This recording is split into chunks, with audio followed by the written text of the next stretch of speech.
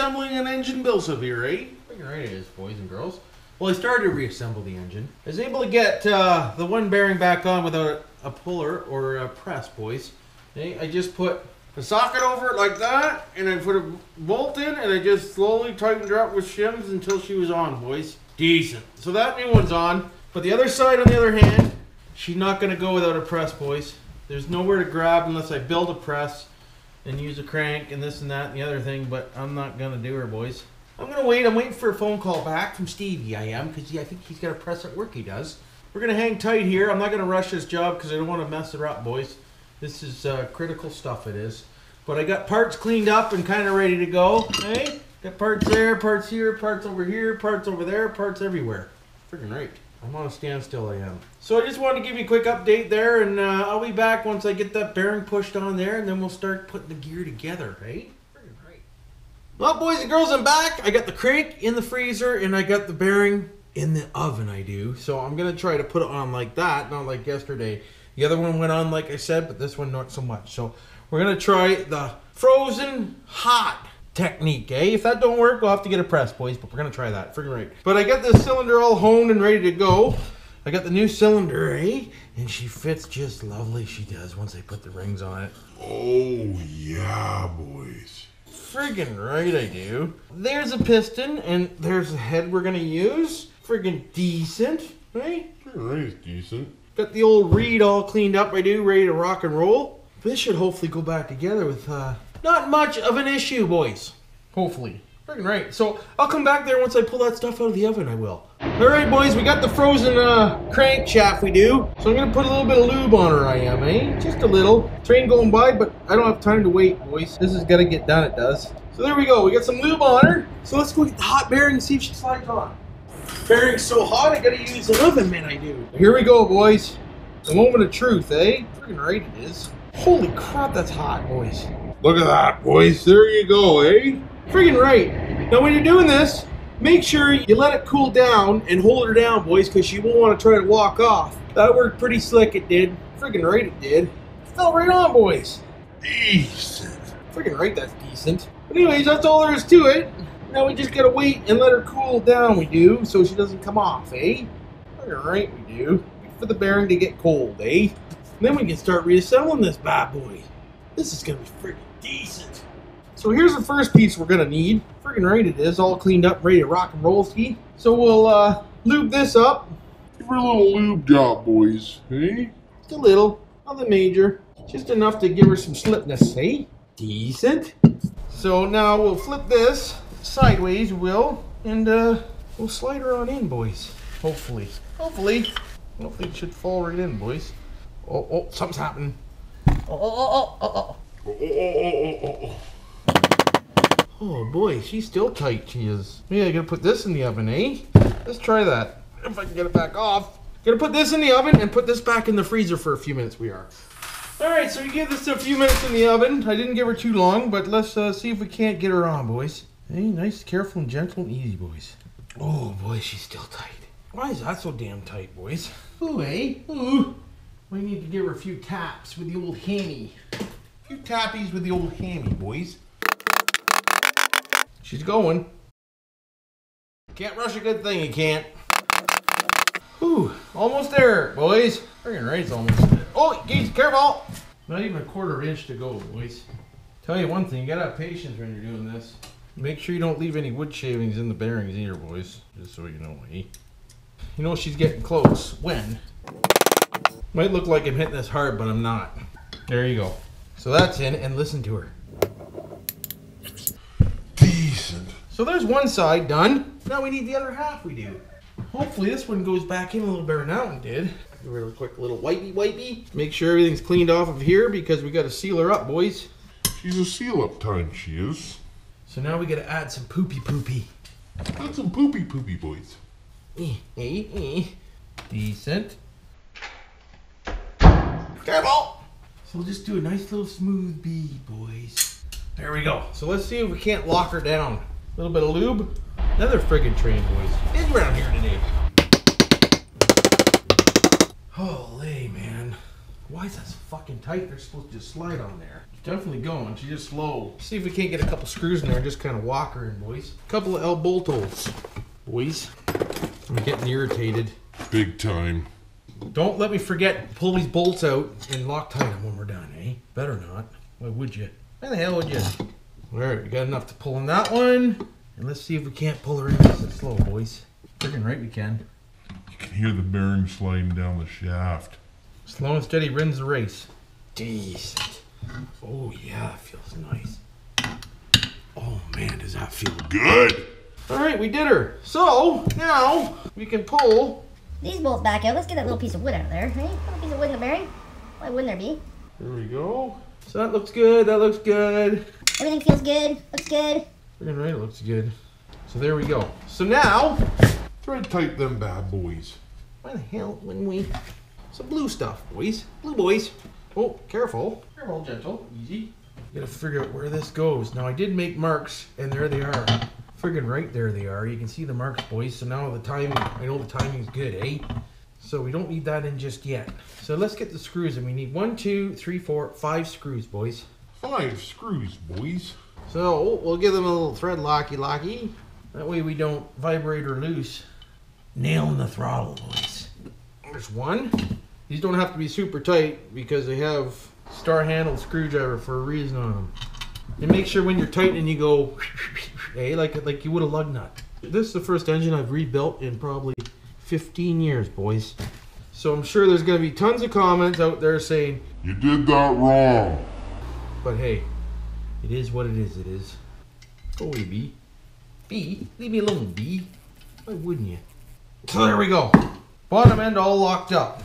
Now if you're really, really picky, you would have had a parts cleaner and clean all these parts, but I don't have a parts cleaner. And there's hours and hours and hours of cleaning parts that I don't have, boys. Well, maybe I do, but I don't want to take, eh? I don't want to take hours and hours. Well, maybe I do. I don't know, boys. So anyways, there we go. There's a bottom end back together. Oh, except for the seals. Gotta put the seals in, boys. Let's put the seals in right now. Do a little seal action, eh? Seal up that bottom end before I start getting dirty. Get her dirty. Dirty, Jim. For God's sakes, Jim. So for this, I'm going to use a little bit of grease, I am. Just to make her slippery, boys. So she slides in real nice, eh? See how slippery that is? Holy. So I'll slap that on, like so. Slide her down nice and gently and easy. And we'll knock the seal into her, boys. I watched a guy online do this, and he wrecked the new seal trying to put it in. And I don't want to be that guy, eh? So, you need to make sure. There she goes. There we go. So there's one seal in. Decent. So we'll give her some more grease, we will. Just a little, whoa. Some little grease, boys. Not a lot of grease, eh? So now we'll slide that one over. Over and down, boys. Careful! So there we go. We gotta put the old oil cylinder back in, we do. And I'm not gonna worry about sealing this off because I'm not gonna use the oil pump. I'm just gonna do my own premix, boys. Friggin' right, I'm gonna do my own premix. Why wouldn't I? So put that on like that. And this goes on like this. We need some Loctite, boys. Decent. Little Loctite on here like so. Decent. Little Loctite on here like so. Decent. And a little Loctite on here like so. So now we need a ratchet, we do. We can snug this bad boy right up, Jim. How the hell when I... 10 mil, please. There she is, boys. There we go. My torque wrench is my arm, boys. So we're pretty close to reassembling the old piston. We are. Once we figure out which way the head goes on. Keep an eye on the old YouTube, boys. Make sure you get the head on right, eh? Why wouldn't you? I don't even know if you need to put that back on or not. You know that? Port to the carb side, boys. Boys.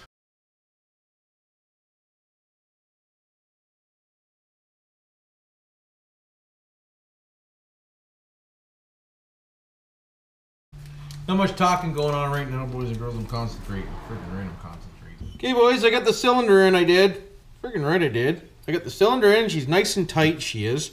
Just remember, when you put the cylinder in, don't break the freaking rings. And the rings have little V grooves in them. Make sure the V grooves are facing away from the little pin that's in the cylinder so they can touch. Okay, because there's a little pin in the cylinder. If you flip it over, then they run into the pin. They won't collapse far enough to get the piston in, eh? So I got the piston in. I'm going to put it in like this, and I'm going to put the seals on.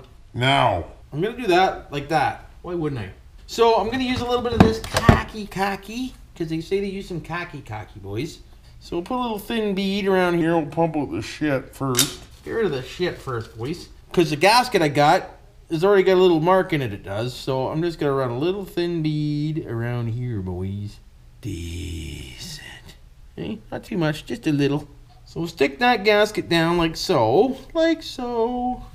Perfect. So now, we got to figure out which way the exhaust side is. I'm pretty sure this is the carburetor side over here.